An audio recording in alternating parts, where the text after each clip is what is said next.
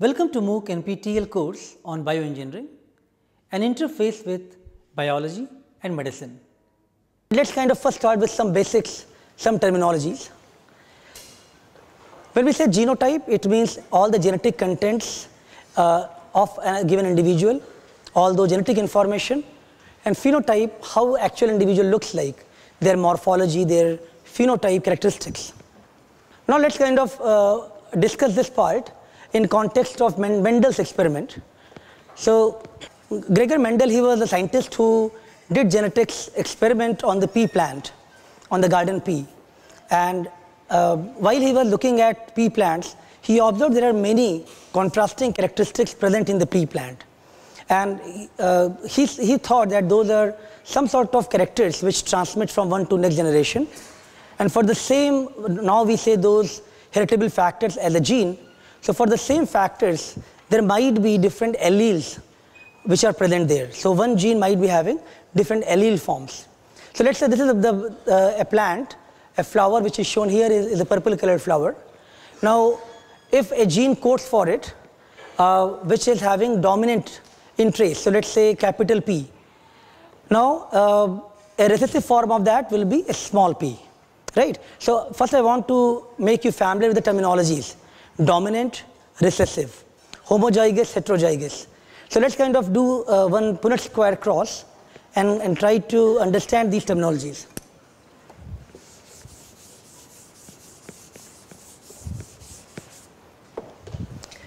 By the way, in genetics, it will be a good idea that you can open your own notebooks, and as we go along, there will be certain problems for you to also try out. It looks very easy, but when you do it, you'll be more confident.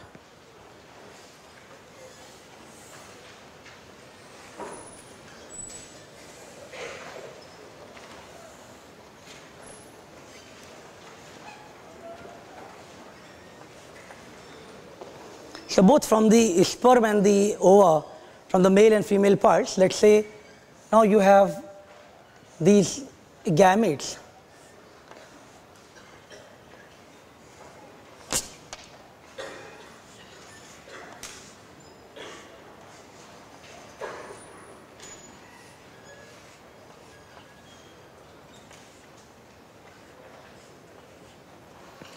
So it is very straightforward, but let me kind of now ask you some terminologies here.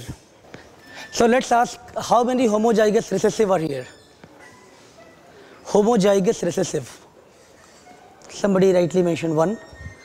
So a small p is the recessive characteristic, right? Dominant is the capital P. So how many we have homozygous dominant here? One, capital P, capital P. How many are heterozygotes? Which are 50%, right? So 50% are heterozygous. Now what will be the genotype here? Genotype means genetic contents of this.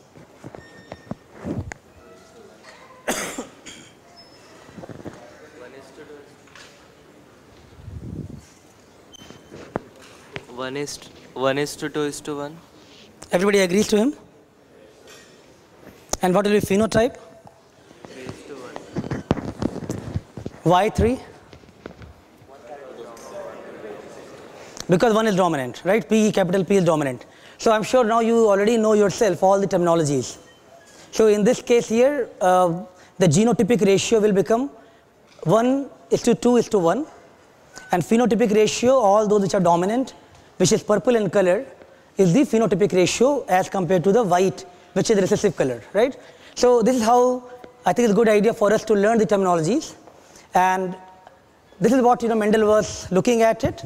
But before I come to Mendel's experiment, I thought to make you familiar with the properties and these terminologies. So in this case, we got 3 purple and 1 white. Ratio was 3:1, which is phenotypic ratio. And we have 1:2:1, which is the genotypic ratio. Again, let's kind of go back and think about it at the cell level. We have already talked about it.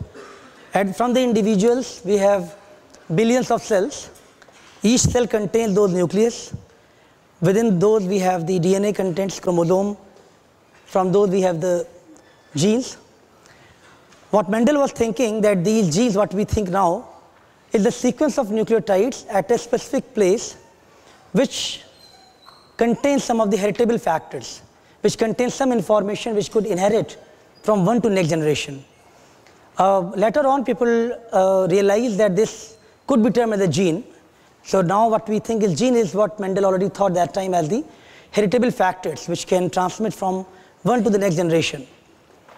And there could be different alleles of a given gene which are having one copy from each parent. So in this case, let's say we say the capital P and small p, right? Those are for the same color characteristic, purple or the white. So these are the two alleles of a given gene which are inherited from the parents. So as you can see here, the alternative variations of these genes are known as alleles. For purple flower on this chromosome or the white flower here, these are the pair of homologous chromosomes. So each organism harbors two copies of a given gene. A dominant allele has the effect, but recessive does not show an effect. And that's where dominant is known as dominant characteristic, which is going to show its properties. Now in this context of purple versus white color, if you look at this sequence of the gene which codes for the purple color versus the sequence of this gene which is for the white color, it is exactly same, just one base pair change from C to A. That's the only change here. But because of that one change, so when we talk about the sequences, we are talking about only some letters of ATGCs. They have to be in a defined manner. And sometimes just by that one change of one base can result into lot of misregulation, lot of deformities. And many times in the cancer patients, people find out lot of mutations happens. Sometimes something gets shift, some base pair shifts, and therefore the entire protein coding sequences can be changed. So in this case, it's very interesting example here. You can see that because of one base pair change, this is going to make enzyme which is required to give the purple color, whereas this one has deficiency, it cannot make the enzyme for purple color, it only shows the white pattern. So same gene sequence just with one base pair change. This is why these are alleles of that given gene, and it is going to show you the two different properties of purple versus white color. So now let's come and talk about Mendel, what he did, and his experiment on the inheritance concept. So Mendel was doing experiments not for a job, not for the sake of a profession. He was doing these things out of his interest, and he was actually a monk who was studying the pea plant by growing them in his own backyard. And at the age of 21, he joined this Augustinian monastery. But he did not like that too much, and then he felt that he should do more advanced study in physics and chemistry. So in fact, he was much more interested to study physics, chemistry, maths, not biology. Sometime you may not like a subject, but you might be able to still make an original contribution to the field that you will be remembered for that contribution. So after he returned back from the university, then he again joined that monastery and started teaching in a local school. And he was just growing the garden peas in the garden, and then he was making a very close observation, very meticulous notes of what is happening from one generation to the next generation.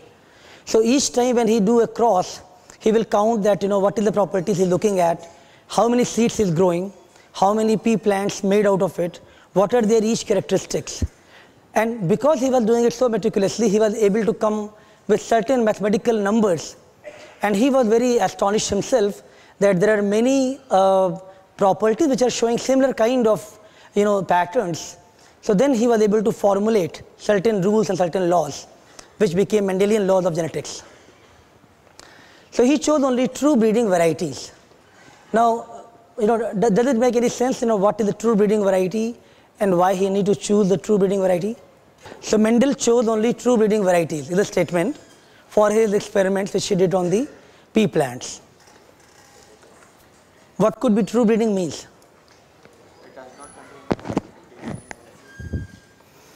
Somebody tried saying that no mutation. Any better explanation? Homozygous. So you are ensuring that if it was purple color coming, purple color can come out of either, it can be capital P small p or capital P capital P. So you are ensuring that they are going to contain the same characteristics from one to next generation. So therefore he was choosing those characteristics and those plants which are true breeding. So in 1860 he was able to come up with the law of inheritance to define the genetic principles.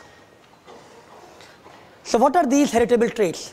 These are heritable traits are many characteristics, like sometimes our eye colors, sometimes hair, different type of hair patterns are there, different type of eye colors, yes? But how exactly do you choose true breeding varieties? So ideally if you are crossing a purple colored one with purple colored one and you are still getting the progeny is purple colored, you are ensuring that you are doing one to next generation those crosses and still you are getting purple colored, they are not segregating, it means those are true breeding.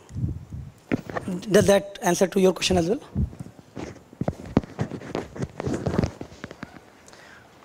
So what are the genetic principles which accounts for the transmission of these traits? Well, many of the rules which were deciphered by Mendel as the hereditary rules. So I'm sure you can observe different patterns of hair, different colors, different type of eye colors. All of these are natural variations which are there and they still keep passing from one to the next generations, and we do see that there are heritable characters, heritable variations. So how to define hereditary? People have tried to come up with different hypotheses that how to define hereditary. One hypothesis is known as particulate hypothesis, which is essentially you are playing the cards, you are shuffling the cards, and while shuffling the cards from while distribution, it is always random, right? You have no idea that how these cards are going to be distributed to different players from one to second to third player. Genes are like that, from one to second to the third generation, probably you are shuffling the cards, and that is known as particulate hypothesis, which became more popular. So here, genes can be shuffled and passed along from the one to next generation. Another hypothesis was blending hypothesis. It means from the two parents, genes are coming and they are blended like paint. So like paint color, and they are going to give rise to a different color, like from the blue and the yellow paints, if they get blended, they will make the green color. So this hypothesis is not as popular, but these are again some hypotheses to explain how to define hereditary. So Mendel chose pea plant, of course because of availability of pea in the garden what he was, where he was in that monastery. He felt that these are the experimental system which can be done very fast, very short generation timing, and it has many characteristics, at least 7 he observed, which are derived looking from the same gene having different allelic forms. Then you can generate large number of seeds and you can make those countings. In any of the biological experiment, statistics become very important because you have to ensure that you have enough N to prove or disprove your hypothesis. And that's what was again good system here, because if you think about doing experiments in the animal system, if you'd have chosen mouse or any other animal model, then it may not have been so easy for him to grow that many number of model system to do statistics, and you cannot grow them so fast either. He was also having full control about doing the self-pollination or the cross-pollination of the pea plants for the breeding purpose. So as a result, all of these things were quite helpful for Mendel to think about doing genetic experiments. As we talked, he chose only true breeding varieties. He was crossing them to multiple generations, only selecting those which are showing the same pattern. And he selected only one characteristics at a time for his studies, which are having distinctive alternative forms. So for example, purple versus white color of the flower. That is one characteristic he tried to study. We already talked about some part of that. Flower positions, whether it's axial or terminal. Seed color, is it yellow color or green color seed? Seed shape, it can be round or wrinkle shaped. Pod shape, it can be inflated or constricted. Pod color, green or yellow. Or stem length, tall or dwarf. So many people say that Mendel was actually very lucky because in the same system he was able to get for the same gene, different allelic forms and many properties, which usually not present in many other plants or many other animal systems. So he was pretty lucky to randomly selected pea plant as the experimental system, and he did all the experiment which became very reproducible, and now we have very strong foundation for those laws. So these characteristic variants are called traits. So to elucidate principles of heredity, inheritance of each trait is determined by the units or the factors which we now know as a gene, which are passed on to descendants which remain unchanged. Individuals inherit one such unit from each parent, and then they transmit from the one to the next generation. So now brings to the Mendel's first law, which is law of segregation. So just to kind of brief you, this is the stamen or the male part of the this flower, pollen producing organ. This is the carpel or the female part, which is egg bearing part of the flower. So for doing this experiment, he was ensuring that for doing the crosses, it has to be very well under the control condition, just so that there is no cross pollination from one to other, different flower and different characteristics. Whatever he wanted to study, only those pollination he wanted to do that. So he cross pollinated only 2 contrasting and the true breeding pea varieties. So purple versus white, for example, or long versus short, or looking at the yellow versus green, seed shape, etc.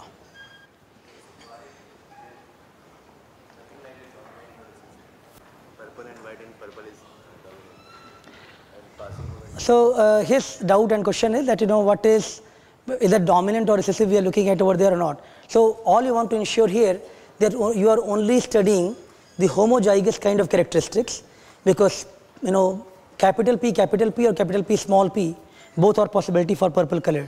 But can you choose only capital P and keep growing them further for your experiment, because then only that you are only talking about capital P versus small p. So then you have the good experiment to be done. Plants were true variety, true breeding. How do you make sure that the peas work? Right. So lot of interesting ideas, of course. How he was ensuring these things, as I showed you, he was doing these pollination experiments in a very controlled condition, so that there is no cross pollination happens from the neighboring plants which can influence these characteristics. So if he is only growing the purple colored one and then he is growing white colored one separately, then only he will do the cross of those two to ensure that only the true breeding varieties cross can happen.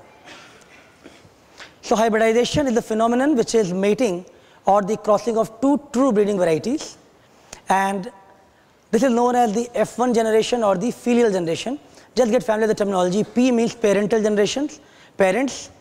F1 is the filial or the progenies. So in the first, when he did the cross, the first generation looked like all purple colored. So now let's talk about his crossing experiment, where he crossed purple versus white, 2 of the contrasting traits. So this is dominant color trait, the purple colored, versus white is a recessive trait. Now P generation or the parent generations, these are true breeding parents, purple or white. F1, all of them showed purple pattern, and when he again crossed them further, it distributed into the purple versus white, 3:1 kind of ratio.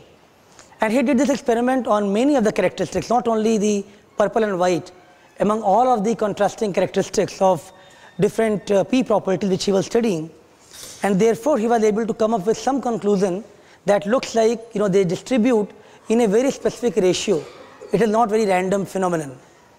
So the F2 generation is when he is doing the F1 hybrid, self-pollinating them, and then they are resulting into large number of these seeds which he was growing further, and then able to come up with these numbers. So again, what you can see, there are large number of flowers which he was counting. So 700 purple flower with 220 or so of white flower. So this is what then he felt, that these are the allelic forms of a given gene or factors which are showing the same property, but only one contrasting difference is found. This is how the cross will look like. So we already briefly talked about the Punnett square. So if this was the cross, the purple flower versus white flower, these are the gametes, capital P and small p will be derived. In the F1 generation, you will have this hybrid, capital P, small p. From the male and the female parts, the egg and the sperm, you are doing this cross, and that results into this ratio of 3:1 of the phenotype.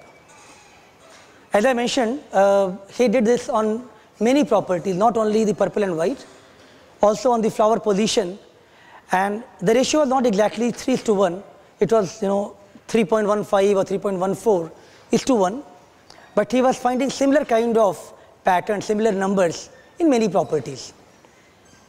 So the ratio of dominant versus recessive trait was 3:1.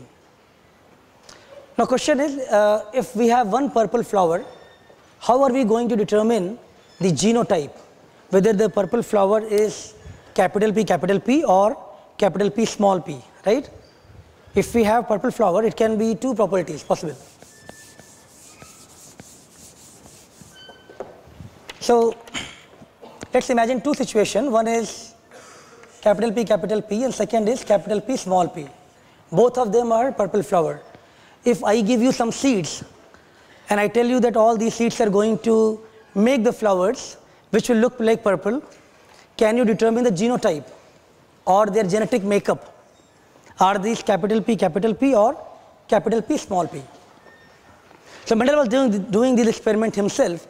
He was doing a lot of back crosses, and one of the cross which he observed, so please do try yourself as well. Whatever I do, you should try it out yourself.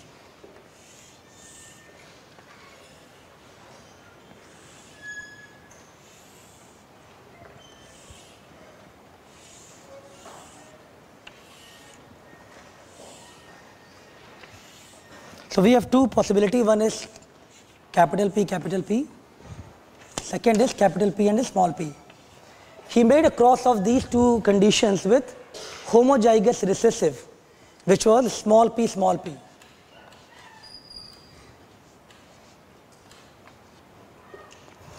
With this cross, now if you derive yourself,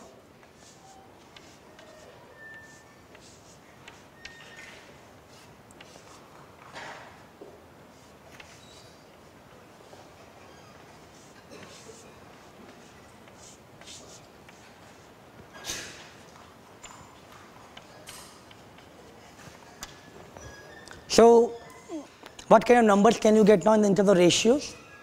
In the second possibility, what is the ratio? 1:1. So, yeah, so you have 1:1 or 50% here, because these are going to show you the purple colored flowers, these are going to show you white colored flower. So if the genotype or the genetic composition of that was capital P small p, then you will see 1:1 ratio. If they were all going to show you purple colored flower pattern, it means genotype of that seed was capital P. So this is how this kind of test can be done, which is known as test cross. And test cross, keep in mind, you are doing always with the homozygous recessive. Test cross always done with the homozygous recessive characteristic. So in this case, with the two crosses which we just talked, you have possibility of capital P or capital P small p, and you are crossing with the homozygous recessive characteristic of small p. Either all offsprings were purple colored, or 50% of them were purple and 50% of them were white colored. I think it's good to be more attentive in genetics lecture. It's not only interesting, but also a lot of questions are going to come based on that for sure. And as long as you know how to make these crosses, Punnett squares, you can very easily do these kind of questions. So please make sure that you are trying all of these things yourself. Whenever we say that make this cross, do try out yourself. Looks very easy sometimes, but still try to do that. So breeding an organism of unknown genotype with a recessive homozygote is known as test cross, which can reveal the genotype or the genetic composition of that particular organism. So what we can conclude from this section so far, that the law of segregation suggests that genes have alternative forms or the alleles. There are two alleles for a given trait which is heritable, and those can get separated during the gamete formation. It also explained that the ratio is approximate 3:1, and a trait may not show up in the individual, but you can still obtain that information from the test cross, which actually can be passed from one to the next generation. That brings us to the second law of Mendel, which is law of independent assortment. Mendel, when he was doing the experiments, of course he did not make the law that time. So he was doing the experiments, he was making those observations. After looking at many experiments giving the same ratios, then only he was able to come up with certain hypotheses that this particular thing is working well, and now this can become a rule. So in terms of looking at this now, he started thinking about, earlier we studied only one characteristic, one gene and two allelic forms of that. Can we now start looking at two genes, two different properties, different allelic forms? So for example, seed color and seed shape. This is a round seed and yellow color. So we are looking at two properties now, right? And that is known as dihybrid. When we are talking about studying two traits simultaneously, that is known as the dihybrids. Or you are talking about a seed which is green in color, but either it is round or it can be wrinkled. So you are looking at two different properties here. And to denote them, you can say it is capital Y, capital R, or small y, small r, small r. So although I mentioned to you already that Mendel derived his law as a law of independent assortment, but let's assume the possibilities that what could have been either dependent or independent. So for doing this experiment, from the gametes from the parent generations resulted into F1 generation, which is this hybrid, capital Y, capital R, small r. So now let's assume that Mendel was not sure that what should be hypothesis. Are the two properties which we are studying at the same time, they are dependent or they are independent? I am sure by now you know the answer, it is independent, but let's say that he was not sure that what should be the property.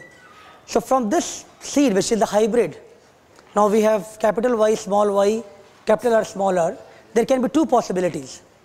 Either the gametes which are derived are having the capital Y, capital R, small y, small r, only this kind of characteristics are getting distributed, or it can have multiple ways of distribution, capital Y, capital R, small y, small r, and additionally we have capital Y, small r, and small y, capital R. So there are two possibilities now, right? Can you please start doing the cross yourself and tell me that what will be the answer from these crosses? So Mendel's law were actually based on the result which he obtained. But hypothesis is something, when you are making hypothesis, you have no idea that what the results will be. So at that time you are essentially just exploring all possibilities. It could be multiple characteristics might be depending on each other, or they might be independent of each other. Both are possibilities, right? So if these are the characteristics, so now how best to do the crosses and derive the conclusion out of it? If you do the crosses, what will be, if this is the gametes, then what will be your progeny look like? Please do that fast.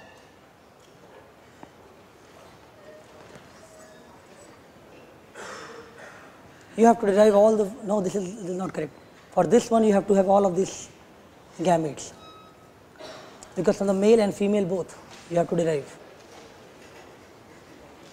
So I think looking at things sometimes looks much easier, but when you start doing yourself, then you realize that you can make mistakes easily, right? All right, so just to save time,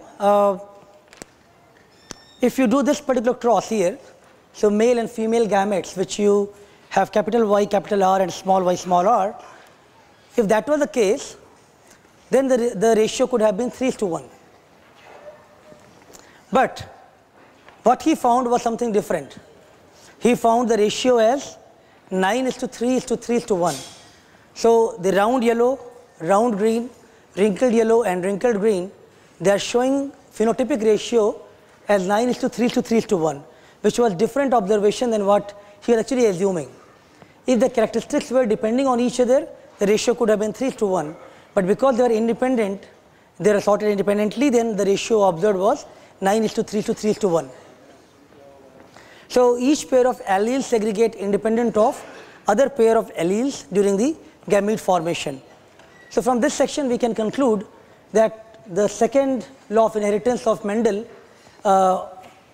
was observed based on the studying two characteristics at a time, and he stated that two or more genes, they can be assorted independently, and each pair of these alleles segregate independently during the gamete formation. After crossing the experiment, then he observed the ratio, which is 9:3:3:1. So Mendel, when he proposed these laws and brought those calculations, those numbers, he published in a small journal, and that time, as I mentioned, he was not doing these things for just doing research for and science from publication point of view. He was doing these things out of his own curiosity, and he was not biologist per se. He was just doing these observations based on his interest of observing the nature and the plants. So he was not very popular. Nobody knew about his findings. He published already his result in 1866, but people were not aware of what Mendel did, and it just got published in some journal which nobody noticed much about it. Many scientists over the period in 19th century, independently they are working on different genetic laws. Also they were looking at Drosophila or the fruit fly as a model system to study the inheritance. And interestingly, they were coming with the conclusions which were exactly same what Mendel already made several years ago. So these three scientists, Hugo de Vries, Erich Schimmark and Karl Correns, they made the same conclusions what Mendel already made in 1860s. So then Mendel was kind of, people started recognizing his contribution, and in many ways the Mendelian laws were rediscovered, because now people have much more confidence that what Mendel has proposed was very accurate, and three independent scientists have confirmed their findings, confirmed his findings. So now everybody started recognizing and appreciating Mendel's contribution, and eventually now he is recognized as the father of genetics. So as I mentioned, let's be open to various observation, the things which we like to do it, and irrespective of which discipline you study, because you never know your training in one area, but your observation towards your interest can give rise to certain different output, and those will be much more fundamental, much more original contributions for any given field. So you are now familiar with the two main Mendelian laws of segregation and independent assortment. In the next lecture, we will discuss some of the examples of Mendelian genetics. You will see how many human traits follow Mendelian pattern of inheritance, and how inheritance patterns are often more complex than predicted by simple Mendelian genetics. Thank you.